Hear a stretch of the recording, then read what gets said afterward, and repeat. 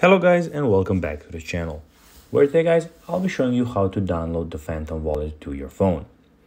So guys, the first thing that you want to do of course is go to the App Store and of course log into your App Store and all those things. And now what you want to do is go to the search bar and type Phantom Wallet. So basically you just type here and click Phantom, just a second, and type Phantom Wallet like so.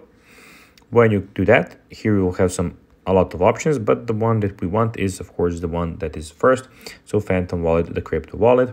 What you want to do is go and click on it, and now you can see everything about the Phantom Wallet. So the rating is 5, so the application is obviously pretty cool. We have the age, which is 17 plus. On the chart it's number 26. We have the developer, the language of it, it's English, and the size, so you know if you can go and get it, it's 74 0.6 megabytes.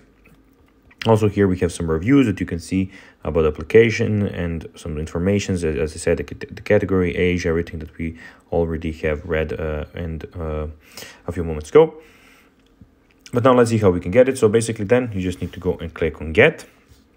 If you're on Android, you need to go and do the Face ID or whatever, and then it will start downloading like so. Then it's just gonna take a few seconds, as you can see. But when it downloads like so, you then just need to go and click on open. So first of all, you can go and close your App Store and you will have it here. So as you can see, this is the application. You can go do whatever you want with it. You can go edit the home screen, share the app, remove the app. But when you click on the app, as you can see here, we have the app that is downloaded, and you can create your wallet. So guys, that is everything for this video. I hope that you found it informative. If you did, don't forget to like this video, share it, subscribe to the channel, put the notifications on, and I'll be seeing you in the next video. Bye guys.